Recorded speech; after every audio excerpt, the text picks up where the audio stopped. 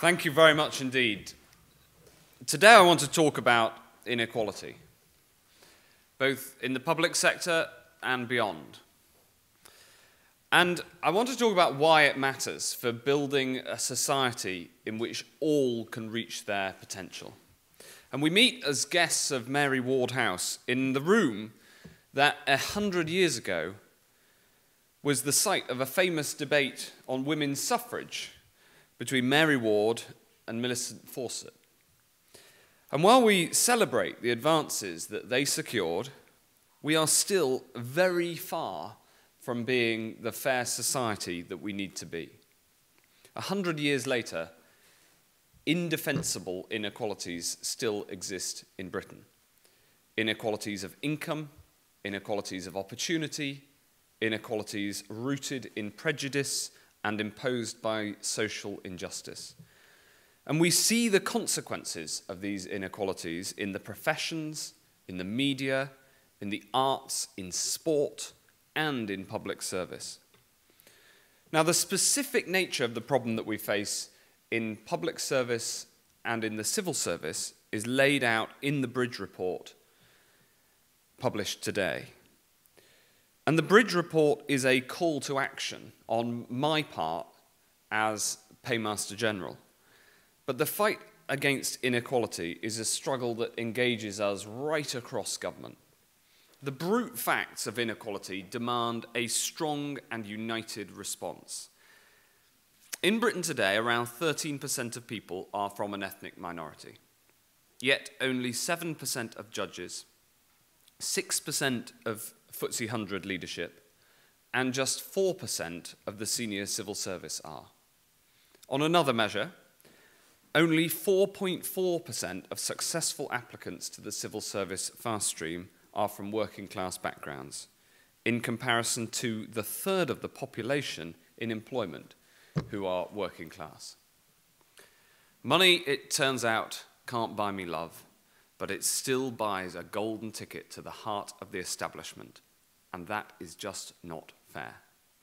And why am I speaking out about this? After all, I'm white and male. I went to both Oxford and Cambridge. I'm from the north, but unlike you, Leonie, I've lost my accent. But the reason I'm in public service now is because I believe that everyone should have the chance to reach their potential, whatever their background. That no one should be defined by the circumstances of their birth. No one should be held back by poverty or ethnicity or culture. And that each individual has something precious to give, and it is our task to help them unlock it. And for me, a commitment to making opportunity more equal isn't just an ethical imperative, although it certainly is that. It also makes sound business sense. All the evidence shows that organizations work better when they are more diverse. Publicly traded companies with male-only executives perform worse than those with male and female executives. And higher ethnic diversity is linked to increased earnings in companies too. We need to think as well about diversity not just in terms of the legally protected characteristics, gender, sexual orientation, race, and disability, but in terms of making sure that institutions are full of people from different backgrounds, experiences, and attitudes who approach the same problem in different ways. That way, you get better decisions, more interesting solutions, and ideas that you simply don't get from a monochrome team. Now, in the most dynamic societies, there's a fluidity between the bottom and the top, and talented, hard-working people have a chance to get on whoever they are and wherever they come from. So inequalities of race and gender and income, should they bother us? My answer is emphatically yes. We should care about people getting filthy rich. Why? Well, first of all, because we care deeply about social mobility.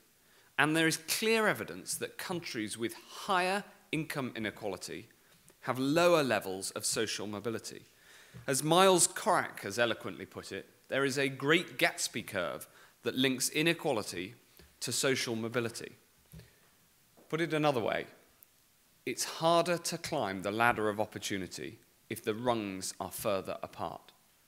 We've got to put more rungs on that ladder. Second, because we should care that rewards for effort are fair. When two people with the same talent work just as hard, isn't it fair that they get the same reward? Fairness, of course, is different from equality. The pursuit of equality of outcomes alone can end up being deeply unfair and lead to an unjust something-for-nothing system. Rather, fairness is about just rewards, the idea that what you get out should be proportional to what you put in. After all, society rests on consent, and social solidarity is good in itself, so everyone should get a fair crack of the whip. But even on this basis, inequality matters, because yes, in a fair society, individuals should face the consequences of their choices and efforts, but no, people should not be punished or held back for circumstances beyond their control. Third, for me, this is an issue that is too important to be left to the Labour Party. When the system isn't fair, delusions get a hearing and everyone ends up poorer. In the old 1970s approach to tackling inequality, with penal tax rates, maximum wages, uncontrolled spending, mass nationalisation, state control, these have been tried time and again, both in this country and around the world, and they have comprehensively failed. And now another generation must win the argument once again. And in the UK, we are making progress. According to the Office for National Statistics, looking at the numbers, inequality is falling. The relentless focus on supporting people who want to work hard and get on, with 2 million extra jobs and apprenticeships, nearly 4 million of the lowest paid taken out of income tax altogether, and incentives to make sure that it always pays to work. This has helped to ensure that the inequality, as measured by the Gini coefficient, the standard measure, went down from 33.2 to 32% over the last Parliament.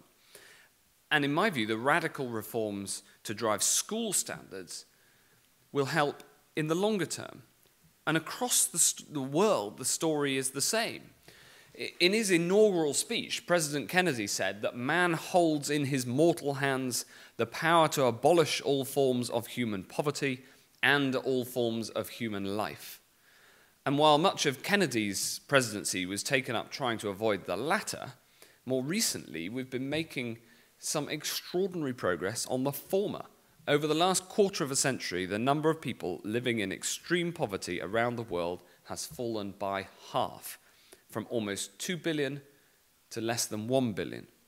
And the proportion of the world's population in absolute poverty has fallen by 3/4 over my lifetime.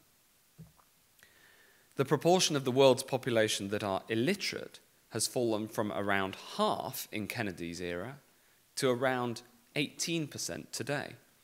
And in fact, the extension of the free market and of free education has brought billions of people out of poverty. It is perhaps the most progressive policy with the biggest impact on the well-being of humanity in history.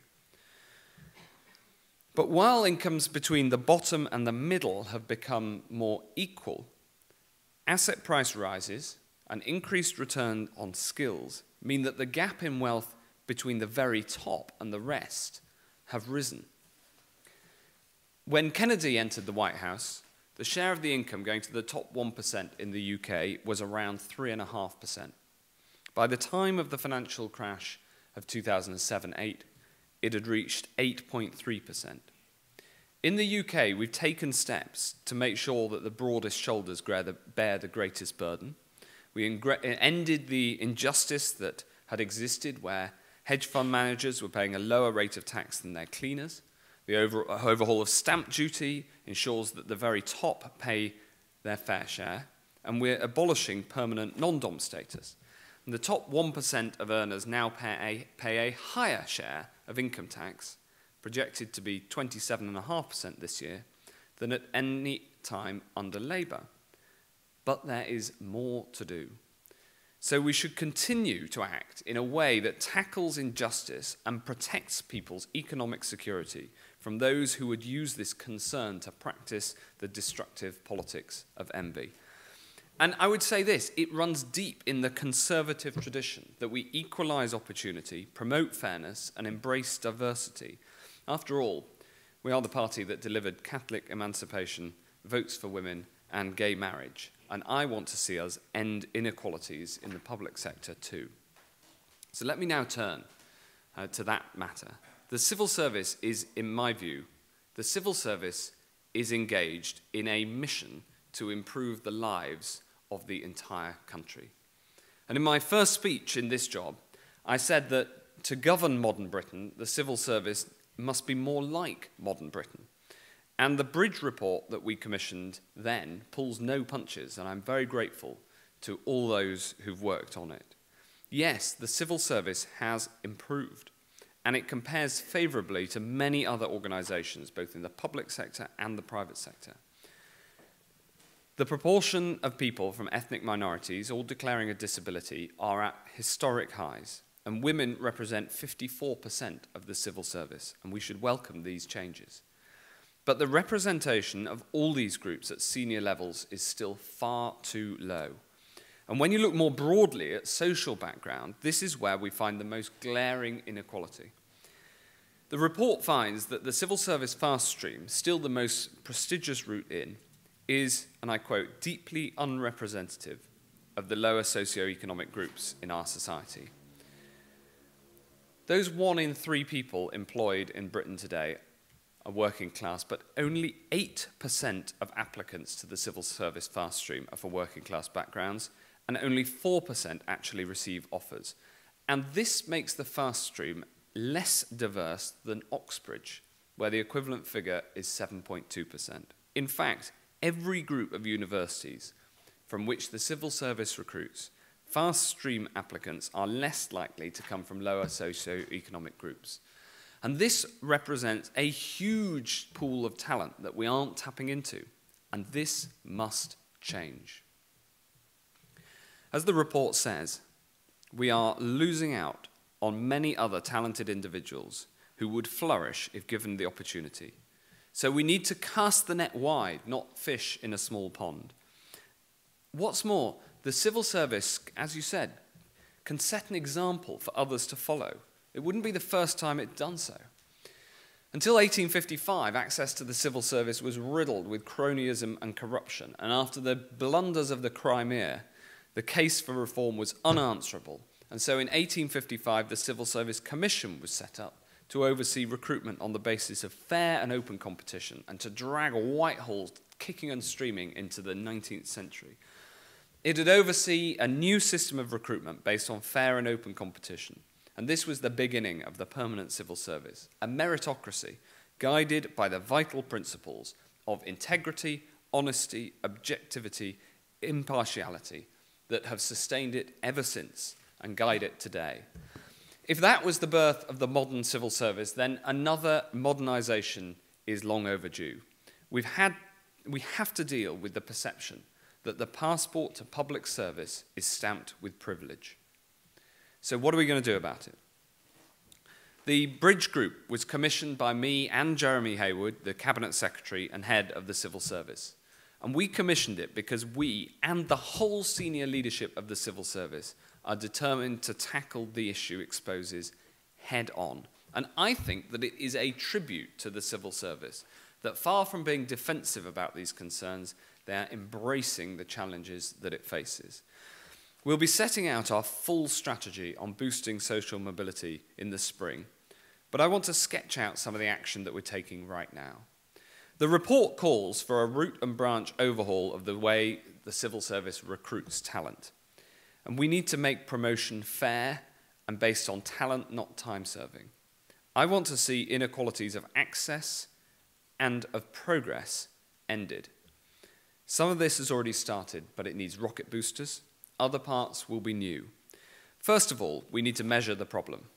We'll collect postcode and school-attended data so we can measure the problem real time. And from this year, we're giving permanent secretaries specific social mobility objectives within their single departmental plans to which they'll be held to account. Next, we're recruiting from outside. Whether we're recruiting from outside or promoting from within, we need to make the selection process as transparent and fair as possible. There must be no barriers that might exclude talented people from underrepresented groups. So we're tackling bias, and whether it's conscious or otherwise. We have this autumn introduced name-blind recruitment across 75% of the civil service, on the way to making name-blind standard across the public sector. We want a more porous boundary between public service and private endeavour, so it becomes the norm, not the exception, to have careers switching between. Today, we commit to publishing pay ratios in the civil service for the first time. And crucially, we're changing the way people apply to join the civil service, so we spot potential, not polish. The report finds barriers into the application process, including its intimidating length and the London-centric focus. Yes, our grand buildings in Whitehall are splendid and spectacular, but they aren't exactly designed to make you feel comfortable. So we'll change how and where selection's done. We're shortening the application process and, wherever possible, aligning apprenticeship and graduate recruitment. The report also finds a lack of adequate outreach on university campuses. So we're going to send out existing fast streamers to campuses across Britain. So we look for talent at a wider range of university. And the report also finds minimal outreach to schools, so we'll radically increase mentoring. Earlier this month, the Prime Minister announced the launch of a new national mentoring campaign in schools, and we're going to lead by example, sending people to mentor pupils from disadvantaged backgrounds over an academic year. The aim of this is to raise aspiration and instill confidence, and to inform and encourage. We're already in 20 schools, and I want to see that expanded to at least 200. Apprentices, too, are central to our task, and I thought we had another demonstration today of just how brilliant the young apprentices in the civil service are. In 2013, we launched the apprenticeship fast track. It's proved hugely successful, and two of my proudest years in government were the 2 years I was responsible for the apprenticeship system. Almost 1,000 have come through so far, and they've all got this a verve and a diversity and an energy that the apprenticeship system represents. In the civil service, I want to see future leaders are as likely to come from the ranks of fast-track apprentices as they are from fast-stream graduates. I want the Cabinet Secretary of 2050 to be someone who came into the service as an apprentice. And in fact, you may be sitting in this room today. So I can announce today that we will radically expand our apprenticeship scheme. We will recruit at least 750 new fast-track apprentices in September and 200,000 across the public sector by 2020. All these measures, taken together, add up to the most significant shake-up of civil service recruitment in a generation. Yes, the public sector can provide leadership, but as the Bridge report says, its findings, too, have implications for the way all professional firms could recruit for diversity and excellence. So today I've written to the 200 companies who signed up to our Social Mobility Business Compact and urged them to read the Bridge report and consider its lessons for their own businesses. This is our goal, a Britain that is fair to all, where effort is rewarded, where all have the chance to succeed and to serve their country, where we fulfill that dream held by the seekers of equal opportunity 100 years ago here, that every one of our citizens who we serve has the opportunity to reach their God-given potential. Thank you very much.